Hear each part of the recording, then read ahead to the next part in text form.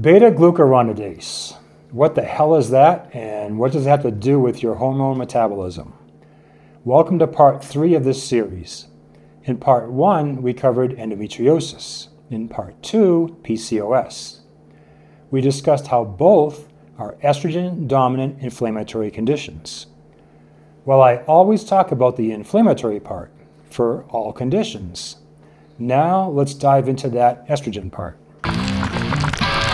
If you're new, be sure to subscribe to my YouTube channel and also follow me on Instagram and Facebook as The Microbiome Expert. As we all know, the liver plays a huge role in detoxification. One such enzymatic pathway works by linking glucuronic acid, a sugar, to a variety of compounds marked for excretion via the GI tract. This process of inactivating compounds is not limited to estrogen.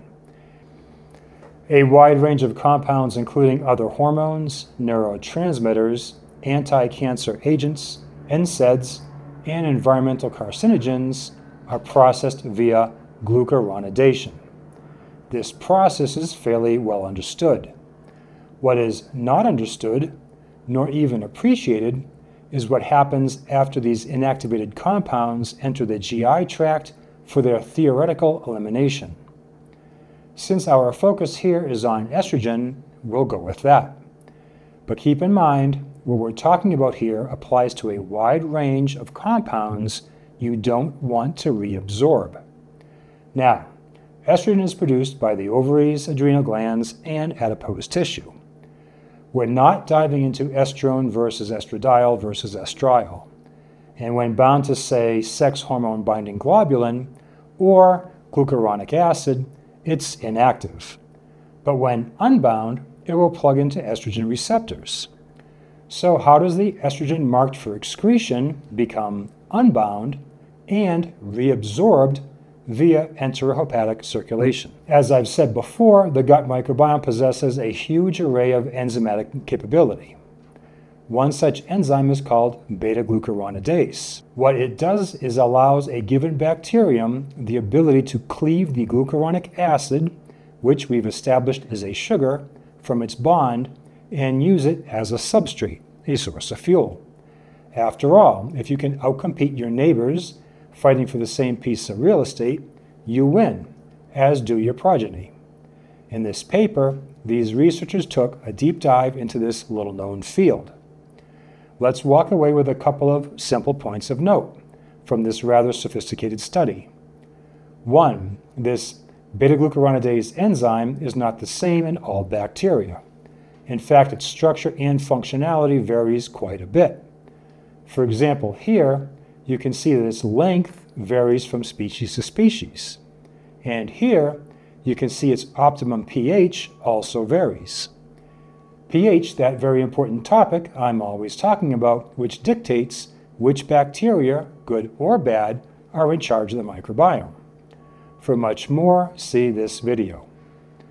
We see the optimal pH for E. coli is at 7.4, well outside the Goldilocks zone, whereas the optimal pH for F. prausnitzii, the superhero of the gut, is 6, smack dab in the middle of the Goldilocks zone. No shocker here. More consistency in my data. Our second point of note is that many bacteria, about 25% of the microbiota, produce this enzyme, to include our opposite poster children for health and disease, F. prausnitzii and E. coli. So its presence does not indicate whether a bacterium is good or bad. So our liver is a bit of a fight with the microbiome, one using a sugar to detox, the other stealing it for fuel. Here is estrogen, one of the many compounds inactivated by glucuronidation. And here we have chenodeoxycholate. That's one of our primary bile acids bound to either taurine or glycine, also inactivated here. And not listed is taurocolate, the other primary bile acid and the key player in a C. diff infection. I often mention bile acid dysmetabolism and how it plays a key role in a variety of conditions. To learn more, watch these videos. And here we see bilirubin. At times during my consultations, I'm told that, quote, I have high bilirubin.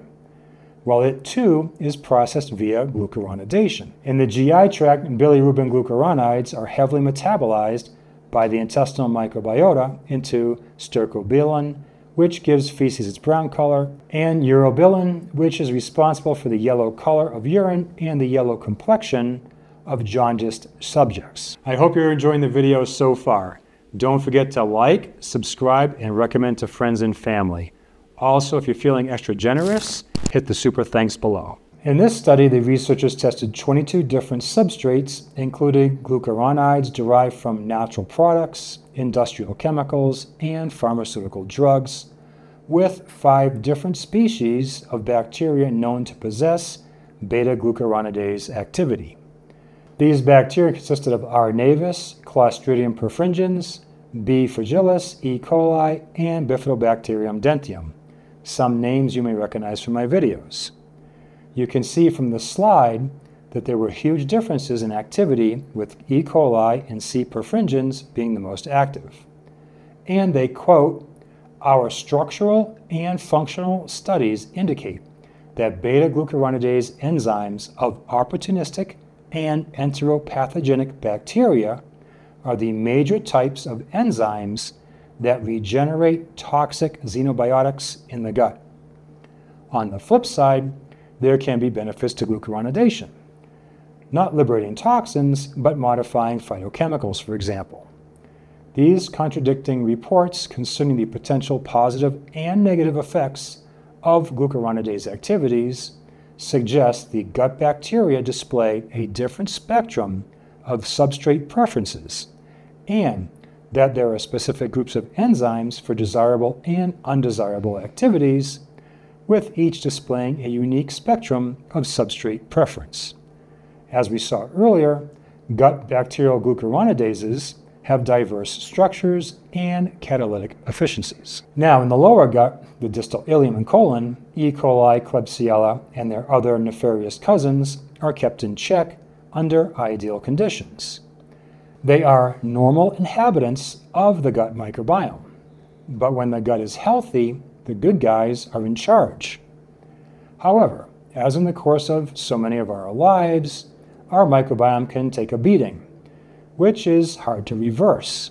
A beating from excessive antibiotics, proton pump inhibitors, bad diet, alcoholism, stress, and more. When the bad guys are in charge, they are able to outcompete the good guys for fuel. We touched on this earlier with pH. While the members of Enterobacteriaceae, that family I'm always saying you don't want an abundance of, possess what's called a GUS operon, which is a fancy way of saying that they can, when in the presence of glucuronidated ligands like estrogen, they can upregulate and enjoy the feast. Now, normally, E. coli and its nasty cousins can be a bit more abundant further up the GI tract, where these sensitive health-promoting butyrate producers don't reside, and where there's plenty of bile to sort through for glucuronic acid. But as I said, in the lower gut, they are supposed to be kept in control. But in dysbiosis, you've messed up your bile acid balance, your pH, and more. And you now have protein fermentation in the lower gut, feeding an endless cycle of bad guy dominants, who now have free reign over the lower gut to keep liberating those toxins, to include estrogen, which, as we established, gets reabsorbed, increasing the estrogen pool in your body, contributing to what we established in our previous videos is a estrogen-dominant inflammatory condition. And if we zoom out from the intense world of enzyme structure and just look at epidemiological data, we see from this paper that circulating glucuronic acid is a predictor of health span and longevity. The more glucuronic acid in the blood, the worse the outcome. Remember, glucuronic acid is that sugar that inactivates the compounds meant for excretion, which, by the way, is easily absorbed in the gut. So the thinking here is that there is continuous bacterial enzymatic release of this sugar, thereby freeing it up and the toxin that it was bound to for reabsorption. And as you can imagine, reabsorption of toxins, or in our case estrogen, meant for excretion will only increase their serum levels and thus their impact on our health. Now, your first step could be from a dietary perspective. Once again, studies show that red meat consumption alters the gut microbiome in a way which elevates fecal beta-glucuronidase activity, while dietary fiber consumption reduces fecal beta-glucuronidase activity. Again, for like the millionth time, I'm not going to say go vegan, but watch your animal protein consumption, as an overwhelming amount of studies show that protein fermentation in the lower gut feeds the bad guys. And for our purposes here, it's the bad guys who free up the compounds we don't want to reabsorb, like estrogen. For much more on this topic, watch these videos. Beyond diet, I often hear during my consultations that, quote, I eat healthy and I still can't get better. Yes, I know. It's hard to break away from the cycle of dysbiosis, inflammation, bile acid dysmetabolism, hormone dysmetabolism, and immune dysregulation. You need the help of someone who understands all of these facets.